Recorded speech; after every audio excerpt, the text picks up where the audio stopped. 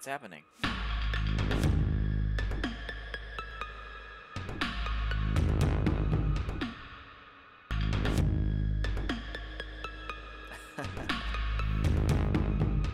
That is not me at all. Okay, buddy. Actually, it's not wrong.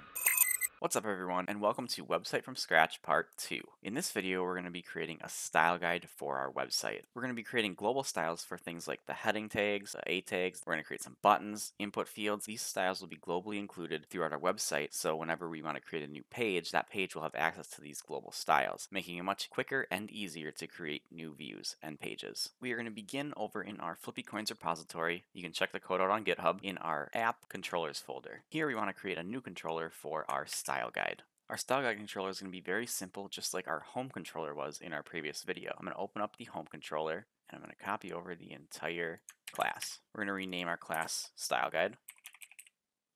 And then we're going to update our index function to point to our style guide page view. Here's our HTML head. We want to point this to our style guide HTML head, and this will place anything style guide specific inside of our HTML head tags. If we open up our views template default HTML, this is our default template. That HTML head will be echoed out right here. Then we need our HTML body. So we're going to do the same thing. We're going to point the HTML body at our style guide HTML body. Then we're going to load our default template. Now we just have to create our head and our body. And we do that in our app folder, views. We're going to create a new view folder here for our style guide. And inside of our style guide folder, we're going to create our HTML body and our HTML head.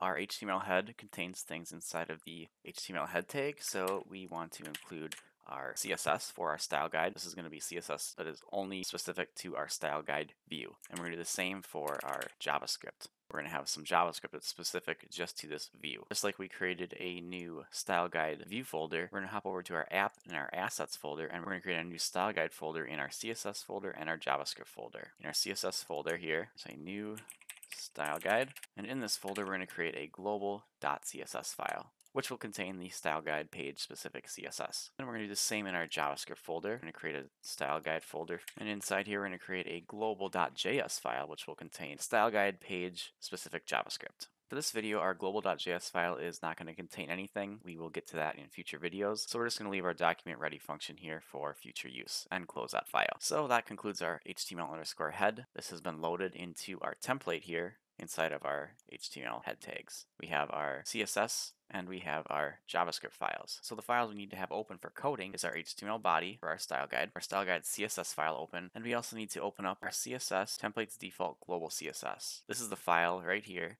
that is included on every page. It's included right here. Every view gets the template default global CSS, and this is where we will be placing most of the styles. Now in our HTML body, I'm going to create a container for all of our styles. We're going to call it style guide container, and we're going to put this style in the style guide specific CSS file. We're going to put a margin bottom on that one. Then we're going to go ahead and create a header for our style guide. We're going to place our style guide header class in our style guide specific CSS file, and we're going to align this text to the center. So let's head over to our website localhost/flippycoins. Here's where we left off in our last video. We created our home view. Since we created a style guide controller, we just have to do /style guide. Hit enter, and we have loaded our style guide view. Now we'll go ahead and create a row container. Each new style we add here is going to have this class. It's going to be a style guide row. The style guide row is specific to our style guide page, so we're going to again put it in our global CSS for our style guide view. Each row is going to get a margin top and a padding top of 40 pixels, and we're going to put a border bottom on it of 1 pixel, so we get a little separation between each of the different styles. Then we're going to use an H3 tag for the title of each row. Under our title for the row, we're going to display out the CSS class or tag that you're targeting, in this case H1. Then we have our content for the row.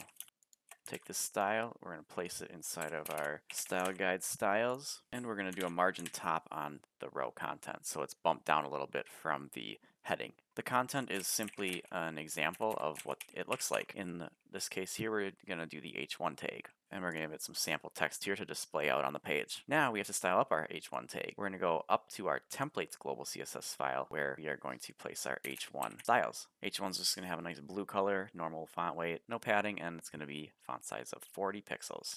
Now, anytime we use the H1 tag throughout our site, we should see a heading 1 that looks like this. And notice how this also changed because we were using an H1 tag around the style guide heading as well.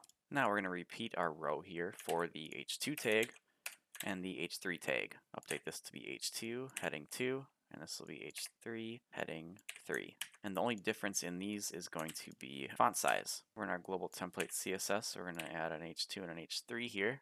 And we're going to decrease by 10 pixels for each heading, just like that. For our h3 tag, we're going to remove our blue color. It'll just be white. Over in our row content sections, we have to make sure we update the tags so they correctly represent that row and what we're trying to display. In this case, h2 and h3. Refresh our page, and we have our h2 tag there and our h3 tag and what they look like. Next up is our a tag. We're going to create a default class for our a tag, and we're going to call it a-default. And then the hover class is a-default hover. Create a little preview here for it in our content, give it a href of nothing with our class that we're going to style up, and display the text link. Over in our global CSS here, right above the body, we're going to start out by initializing all a tags so they have a text decoration none, because by default they will have an underline on them. Then down here, we're going to create our first class. We're going to call it a default. We're going to give it a green color, no decoration, font size 14, make sure the cursor is a pointer, and display it in line block. Then we need our hover, and for our hover, all we're going to do is do a text decoration of underline. Back on our style guide, down at the very bottom, we have our a tag. We have a link with the class a default on it, and it's green, and when you hover over it, it underlines. The next row is going to contain the styles for our buttons. Any button we create, we're going to create a div and we're going to give it a class of default button. It's just going to contain global button things, not the color. So in order to specify a color for the button, you're also going to specify a class for the button color. And that will be button color dash, and we can put in here red, green, or blue. And that button color is also going to have a hover associated with it. So let's create a sample for our first button. We'll do the blue one first. Now all buttons need a class default button, and then we need the button color that we want. So let's style up our default button. Back in our template CSS file, we're going to give our button a nice border radius, font size of 20 pixels. The text will always be in the center, padding, and make it so that the text on the button cannot be highlighted.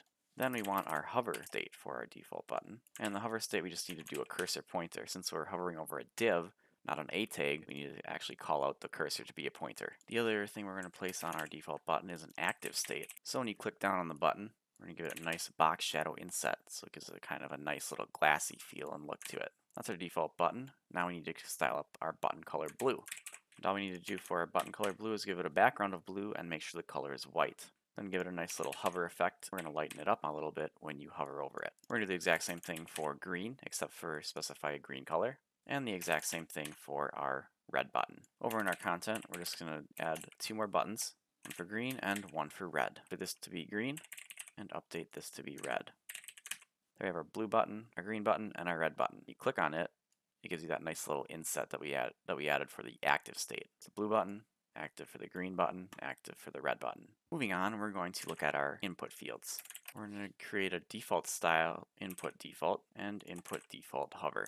Create an input tag here, give it our input default class, and give it a placeholder input field. Back in our style guide here, create our input default class. Outline is none, nice thick border, some nice padding, border radius around the edges, big font size, background is dark, color is white, width is always 100%, font family is inherited from the parent. Then we want to do a focus, and on focus we want to make the input field border glow. We have our border, and we have our box shadow, which is going to give it the glowing effect whenever you are focused on an input field. Down here we have our input field, and if we focus it by clicking in it, we get that nice little glowy effect around the border. Clicking outside of it, it gets unfocused. Next row we're going to create is our input error. We're going to call this class input default error. So anytime maybe you enter the wrong username, the wrong password, the email doesn't match, you will get this default error class. And we're going to update our little output here to default error, and we'll place some different placeholder text inside of there. Input field with error. For our styling, we're going to copy our input default, add on a dash error, and we're going to add a red glowy around it. Now below our input field that we just did, we should see our input error. This is what the input error class looks like. Nice little red glowy around it, indicating that you have entered something incorrectly. The next row is going to be our input error message. This would say something like invalid password, invalid username, email incorrect. Whatever the error message is, it's going to look like this. Our class is going to be input-error-message. Update our class right here, change this to a div, because this is not an input. And for our example, we'll just say input error message. Now there's not much to the input error message. Give it a red color, bump it down 5 pixels from the top because this will be displayed underneath an input field, and we want some space between the input and the text. And then we're going to do a display none on it. because globally we do not want to display any error messages until we've hit the server and got the response back, so we know to display those error messages. So by default they get displayed none. Now to overwrite this, we're going to hop over to our style guide view specific CSS. On this page we're going to do a display block. Now the error message example will display on our style guide page. Refreshing our style guide page, scroll to the bottom and we should see our input error message. There it is. And this input error message, when we get to coding, would actually be displayed right here below the input field when it errors out and gets the red border around it. The next row is going to contain our options. Then we have our hover for the default option, and then we have our default option selected.